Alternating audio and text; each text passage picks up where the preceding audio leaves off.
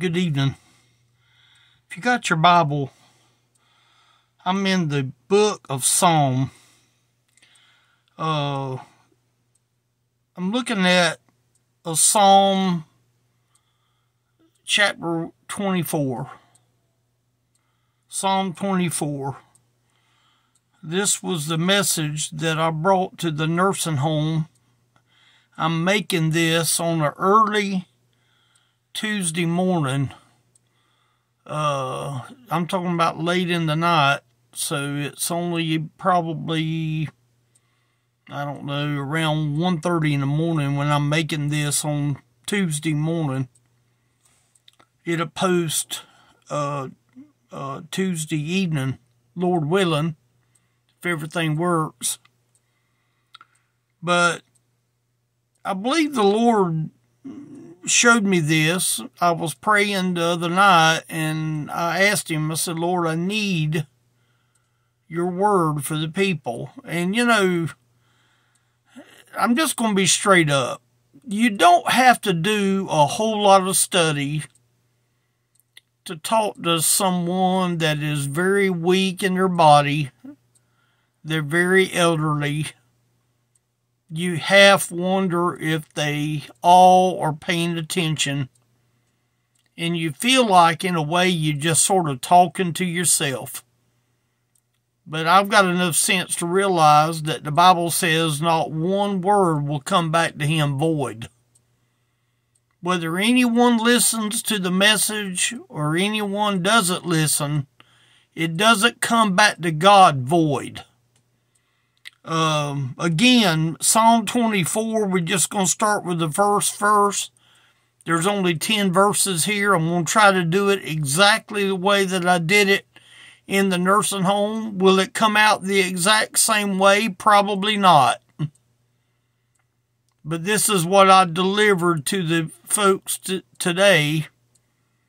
It says in verse 1, the earth is the Lord's and the fullness thereof. The Lord made everything. Take a person that is lost. The Lord made the person that is lost. Take a person that doesn't know Jesus Christ in salvation. That's a lost person. It says the earth is the Lord's and the fullness thereof. Everything that fills up the earth is the Lord's. That doesn't mean that everybody knows the Lord in salvation. It just means that God has made everything from the foundation of the earth when the earth got started. The earth is the Lord's and the fullness thereof, the world, and they that dwell therein. Talking about the men and women, boys and girls, that are dwelling in the world. The world as we know it is the planet Earth. It says here, the world and they that dwell therein, for he hath founded it upon the seas. Well, if I remember when Genesis 1:1 was written, in the beginning God. And I believe that he made the oceans, and then he made the dry land, and he divided the land between the water and the oceans and the dry land. He says here, for he hath founded it upon the seas, talking about the earth, talking about the ground part of the earth. He founded it upon the seas and established it upon the floods.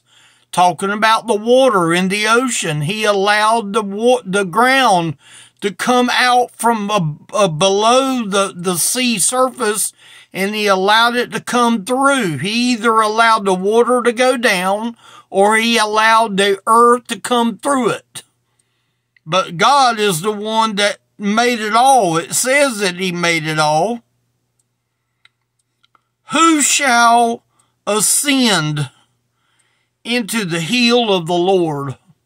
Now, it didn't say descend, it said ascend. Who shall ascend into the hill of the Lord? Now, where's the hill of the Lord at? I believe that's where the Lord is today. We can go to the hill of the Lord today, but where is this verse here referring to? I believe it's referring to the place where Jesus is today. I can live in the hill of the Lord today, but is he talking about living inside me? Or is he talking about the place of the hill of the Lord? Who shall ascend into the hill of the Lord? Who's going to be the believer? God knows who the believer is already. But who's going to ascend into the hill of the Lord? And then he clarifies the question here. Or who shall stand in his holy place? Who's going to stand in the place of the holy place? The person that is saved. The person that is born again. The person that realizes that they are the Lord's and the fullness thereof. Just like it said in verse number 1. But then that question is, who shall ascend into the hill of the Lord? That's the first question. The second question, or who shall stand in his holy place? That's the place of the Lord right here, where it says that you will ascend into the hill of the Lord. It's a holy place. But listen who actually goes to this holy place. Who ascends to this holy place? You see the answer in verse number 4. He that hath clean hands. I remember a lot of times enjoying watching Judge Judy. And Judge Judy would always remind the people that, look, you can't come in here with dirty hands. If your hands are dirty, then you're just as guilty as the guilty party. What is he saying right here? He that hath clean hands. It's not talking about the clean hands of my hands. It's talking about the clean hands of living honestly before God. Talking about an honest relationship before God. Being who the Lord wants you to be before God. He says, he that hath clean hands and a pure heart. You know what the word pure means? One substance. One substance. You know, you take milk out of a cow, the milk is one substance when it comes out of the cow. It's pure milk. It ain't added with anything or taken away anything. It comes from the tit all the way out. And milk is milk. It's a pureness of milk. It says here, he that hath clean hands and a pure heart. A heart that is one substance. What is that substance? The Lord Jesus Christ. Listen, who hath not lifted up his soul into vanity. You know what vanity is? Emptiness before God. Meaning somebody that is empty when they stand before the Lord. They're empty. They have nothing to show for their life. They have nothing to show for their self. When they have full of vanity. Remember the writer in Ecclesiastes says, vanity of vanity, all is vanity. Everything earthly is vanity. We're all going to leave it behind. I'm going to leave everything I have behind. If I die tonight, I'm going to leave everything I've got behind. I'm not taking nothing with me. Not nothing.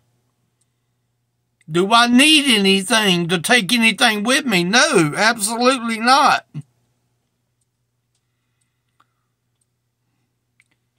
And hath not lifted up his soul unto vanity, nor sworn deceitfully. You got deceit in you? Could it be robbing you of the joy of your salvation? That's what deceit does. Deceit can't take away your salvation, but it can sure enough rob it. I'm not talking about robbing it far as stealing from you. Somebody can rob me. That doesn't mean they got to rob everything that I own. What does he say right here in this verse? Who hath not lifted up his soul into vanity, nor sworn deceitfully. That's the ones that has clean hands and a pure heart. But listen to verse number 5. He shall receive the blessing from the Lord. Talking about the ones that's got clean hands and a pure heart now. The ones that don't have vanity. The ones that ain't swearing deceitfully. He shall receive the blessing from the Lord and righteousness from the God of his salvation. The very person that God was saying up there in that verse where it says, the earth is the Lord's and the fullness thereof.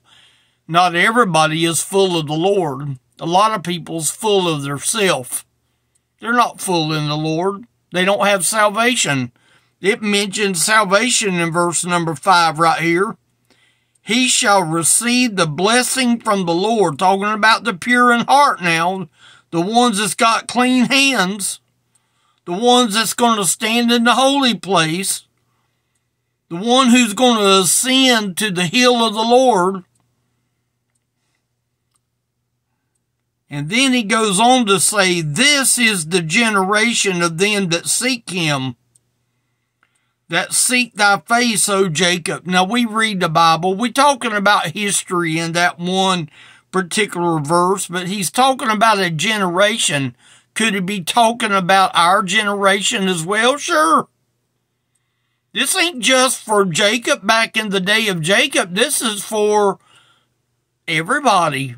I want to think it affects everybody for the most part.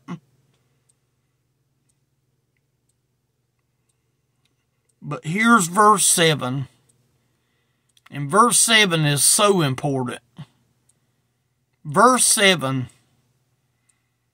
Lift up your heads, O ye gates. You know what I told the people today? How does a gate lift up its head? He says right here, lift up your heads, O ye gates. You know what a gate does? I've got a gate right outside my room right here. You know what that gate is designed to do? It's designed to keep the animals on the other side of the gate. A gate is designed to let me through the gate to drive through on my property. But my duty and my responsibility is to shut that gate behind me. When I go in or I go out, I shut that gate behind me. He says here in verse number 7, lift up your heads, O ye gates. What does a gate do? A gate closes off access. A gate allows access. So he's saying right here, lift up your heads, O ye gates. What he's actually saying is, get stuff out of your vision. If you got a gate standing in front of you, I'm not going to be able to get through my field out there if I leave that gate closed. I'm going to have to open that gate. Now, yes, I can crawl over the gate, but is it a lot easier just to go through the gate the way it's designed, to unchain it from the post and open it up and walk through and close the gate back? He's saying here, lift up your heads, O ye gates. Now listen, it don't stop there. And be ye lift up, ye everlasting doors. Now what is a door? Another word for a gate. How many of us closes our door to the Lord? How many closes our gate to the Lord? That's what it's telling me right here. And be ye lift up, ye everlasting doors. Don't let a door stand in your way. What is a door? A door of unbelief? Could it be a door that causes me not to care whether I am the Lord's and the fullness thereof? Could it be that I'm not really worried about where he founded the earth and where the ground came from and who is going to ascend to the hill of the Lord? The ones who stand in the holy place, the one who has clean hands, the ones who have a pure heart, the ones that don't have vanity. What is he saying? When he mentions the word gates, he's asking us to get the blockage away from us. And when he says here, lift up, ye everlasting doors. Jesus even said in John chapter 10, I believe it is, I am the door. I am the door. He tells them right there in John chapter 10, I believe it is, I am the door. And he goes on to explain the value of the door. See, a door keeps things out, and it also keeps things in. That's what a door does. He says here in this verse, if you move your gates and you lift up your everlasting doors, listen to the end of verse 7. And the King of glory shall come in. You know why the King of glory is not coming into a lot of places today? Because we got gates in front of people. We got doors in front of people. Now, is it a natural door? I've got a door on my little room right here. I can look at it. I'm looking at it right now. That little door I'm going to go out of in a few minutes, and I'm going to close that door back to seal off this room when I leave this room in, I don't know, 3 or 4 minutes. I'm going to leave this room. I'm going to take that door and I'm going to open that door and I'm going to walk out and I'm going to turn the light off. I'm going to close the door. It lets me out. The door seals off the protection of nothing getting in here until I come back. I don't even lock this little door out here. There ain't nobody coming in here. I just close it to keep the varmints out. What is he saying right here?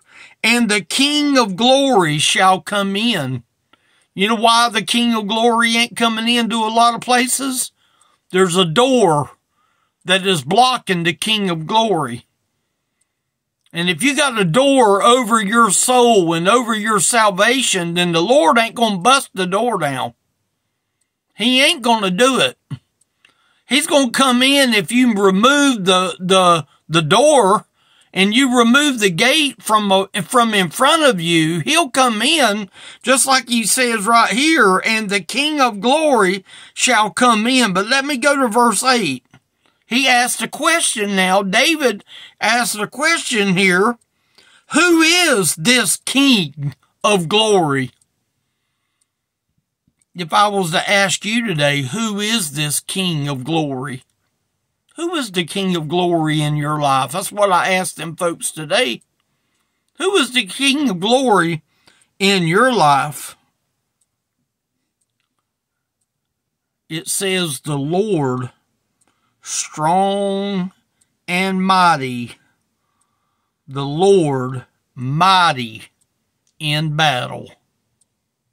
Can anything overcome the Lord?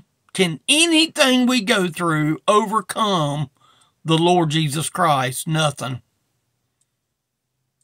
Goliath couldn't. David told Goliath, look, I'm going to take your head off. That wasn't just chit-chat. That was the real deal. That was the real thing that was going to happen. And you know what he did? He took his head off because that stone was guided by the Holy Spirit of God. I don't think it was David's wisdom. Did David launch the stone? Yes, he did. He launched the stone. But who sent the stone to the skull? I believe that had to be a God thing. I believe that God did it. And when the stone hit the man in the head, David walked up, stood on him or stood beside of him and took the sword that Goliath had and cut his head off. And then he picked up the head to carry it back as a trophy. A big old giant head severed from the body.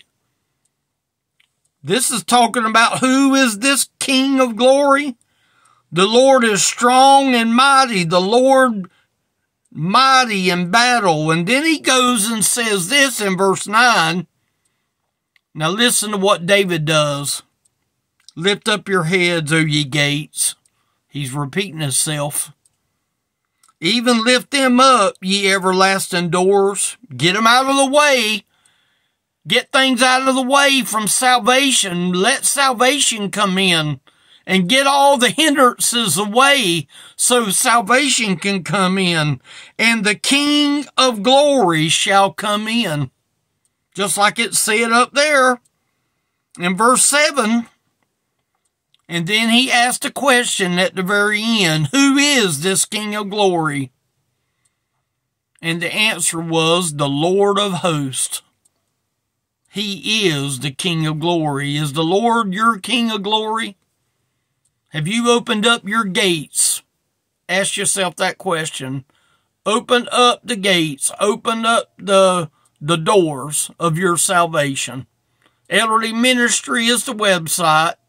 ElderlyMinistry.com is the website. Elderly Ministry is the YouTube channel. If I can help you, let me know. Thank y'all for watching.